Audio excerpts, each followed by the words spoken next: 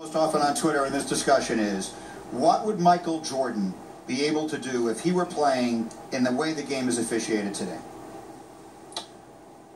Well, he would probably not be playing in the triangle, right? So it's stylistically it would be different.